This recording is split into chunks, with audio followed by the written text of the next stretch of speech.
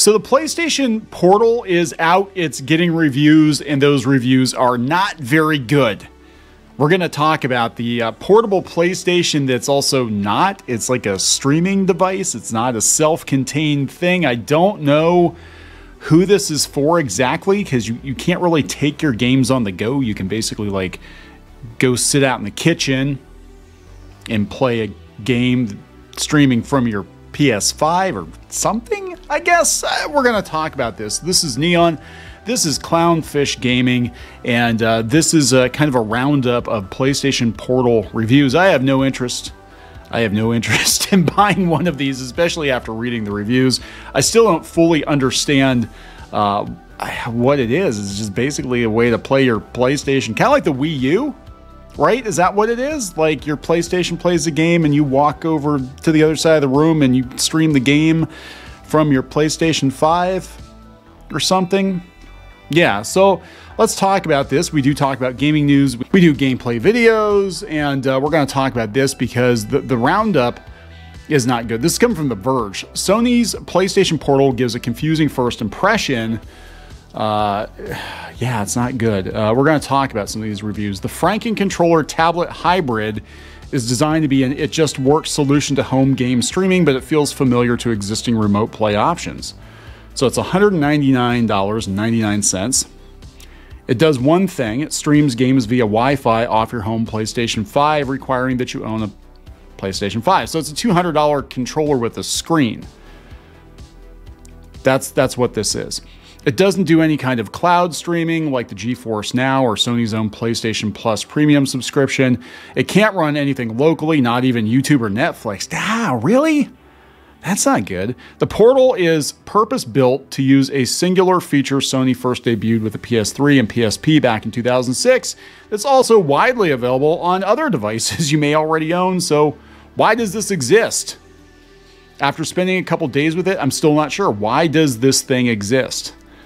That's not a good first impression. They said, yeah, some of the games don't even stream very well. Yeah. So we've got Engadget, PlayStation Portal review, a baffling handheld for no one but Sony diehards. Yeah, it's a lie. Sony has learned nothing from the success of the Switch and the Steam Deck or from its own portable systems like the Vita and the PSP. PSP was pretty good. The PlayStation Portal, yes, technically it's another PSP, is a $200 handheld system that can only stream games from your PlayStation 5. There aren't any built-in apps. It can't play anything locally. Can't even play like Angry Birds or something? Jeez. And there's no connection to Sony's cloud game streaming service. It's purely a streaming window into your PS5, hence the name. I mean, I imagine some people would want this, but it seems kind of lame to me. Consequently, it's also a device that lives and dies based on the quality of your internet connection. While it's mostly meant for in-home play, you could technically hop on any Wi-Fi connection to play remotely when you're traveling, but that's only possible if the connection and your home internet can keep up, and if your PS5 doesn't crash or get wonky. If anything along that chain fails, you're left with an ugly $200 doorstop. Ouch. That's the main problem with the PlayStation Portal. Its downsides are so immediately apparent that it's unclear why anyone should even get one. You could, for example, spend $100 for a backbone controller to stream games from your phone. You could use any existing gamepad to access the PS Remote app on a phone, table, Mac, or Windows PC. There are so many better ways to access games on the go. The PlayStation Portal already feels obsolete before it launches. Ouch, man. Tom's Guide, PlayStation Portal hands-on, the worst PS5 accessory. A game streaming future we're just not ready for. This is what's going to happen, though. This is what I'm kind of afraid of. All these companies are jumping into streaming games. It's bad enough that a lot of games you have to buy them digitally, but now I'm afraid that the future is going to be streaming. So you won't even own a digital copy of a game. You're going to stream games, and that's it. You're not going to have any more physical copies of games. And if the publisher decides to change the game or drop the game, delist the game, whatever, you're screwed. That's it. There's no more game. You know, it's just like a crappy mobile app. Everything's a mobile app. When everything's a mobile app, nothing is a mobile app. So Tom's Guide says the early verdict. The pros, it has a large 8-inch screen, Triggers with haptic feedback. Okay, for 200 bucks, you know. Cons, unwieldy to hold, constant latency issues, no way to stream videos. How can they not even put Netflix on this thing? My television from 2008 has Netflix on it. Our old smart TV has Netflix on it, but they can't put it on. They can't put it on this. Inverse, PlayStation Portal is like a Nintendo Switch, but you're chained to your desk. An awkward way to game. Oh boy. Yeah, they said awkward is the resounding word of the day when it comes to my Portal experience. From the design to the setup process to the actual gaming experience, while I don't have a ton of time with the product due to the late arrival of my pre-launch review unit and some initial connectivity issues, it seems to be coming up a lot, I was able to play several games on the Portal, test out its battery life and graphics, and find out what it's really like to live with this $200 device. Yeah, so you get about 8 hours of gameplay out of it. Cool. You can use your headphones or the earbuds. Cool. The best use case for the PlayStation Portal is multitasking. You can chip away at a lengthy Japanese role-playing game while you watch TV. That's probably the coolest perk. Play Persona 5 Strikers. 2020 games have been weighing my backlog down while working out, blah, blah, blah, blah, blah. So basically, you can multitask. You can kind of like I do with my Switch now, except I don't have to keep anything tethered to the TV. I'm just like, hey, I'm going to grind on this game, or I'm going to play Vampire Survivors while I watch TV or whatever, you know, or kind of listen to the news or something like that. And that's what I do with it. But I don't have to have, you know, a console on docked to the TV to do that. This seems like a very worthless, pointless device. Polygon. Oh, that's a nice picture. The PlayStation Portal is a fine device for a bizarrely narrow audience. Do you really need to spend $200 for a dedicated remote play device? At first, you might think it's the second coming of the Vita, but you'd be very wrong.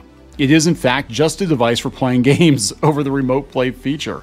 Why would you spend $200 on this? I don't understand. I mean, I guess. I mean, they could have just gone all Wii U and been like, yeah, this is the PS5 controller from now on. This is what it is. You know, pop that screen out and put the two sides together, two thumbsticks together. There's your standard remote. I don't get it. I don't get why people would want to spend $200 for this. I don't know. Here's the thing. You don't need to spend $200 to recreate the experience of the PlayStation Portal because, as I mentioned earlier, just about any device with an internet connection can be a remote play device. You can connect the DualSense controller to your tablet or laptop and boom, you have the same experience as the Portal, and it's not going to cost you $200. Oh, just wait. Just wait. Sony will make sure you have to buy one if you want to do remote play. I don't know, guys. Those reviews are not good. I was kind of morbidly curious about this. But, yeah, I don't have any interest in one. Do you have an interest in one of these? I mean, I would pick one up just for the sheer novelty of it because it might be a collector's item someday. Kind of like the Sega Nomad. I had one of those. I sold it. I wish to God I never sold it. I love that thing. But people are like, yeah, it's a portable Genesis about 3 years, 4 years too late. I'm like, yeah, I know, right? It's great. It's great. And you can hook it up to your TV too. Yeah, but we've all moved on to like N64 and PlayStation. Why are you using a Nomad? I'm like, because I like Sonic, I guess. I don't know. Anyway, guys, that's it. I'm going to wrap this video up. Please subscribe to the channel. If you haven't done so already, we'll talk later. Thanks for watching. If you like this content and want to see more, please subscribe and ring the bell for notifications. And check out more videos on the channel, including Let's Plays in art and animation videos here on Clownfish Gaming. Now he's just tasty, delicious, rotten flesh meat, which I can consume. Don't read into it too much. Just like our museum, the cafe's open and Brewster is eager to serve. I don't think this was in the show. You know, run, run, run, run, run, run, run, run. Oh, you got splatted. No. Wait, oh, she was begging and you kicked her in the face. I don't care. Hey guys, Squid King here, and today we're in a... Not girl boss at all. She is not a material girl. She is not. Oh, it's Christmas time here in your mom. Nobody wants to join your mom. What? Like I can't even cook kid cuisine right. I would last about 2 minutes with Gordon Ramsay. What? Where is he? He's hiding. He's hiding from you. He better. Oh my God, you got the axe. Walker, does this look like Steven Universe? Let me punch him. Well, I'm just here for the wax. Ah! belong. Get in the dirt. Well, that was a combination of events I probably shouldn't have put together. Anyways, let's open this bottle too. Chica Pinata. Is that official? Oh, no. There's a bootleg. Hello. I'm sorry. Hey guys, it's Diamond Tool. Let's make a farm. Like and subscribe and buy my merch. I mean, while you're here, you guys should like really like and subscribe and buy our merch, all of which we have. That is true. Can't run them carrying trash. You can get away with one F-bomb per PG-13 movie. I wish I'd known that sooner. Yeah. All right, so we're gonna wrap this effer up. Yes.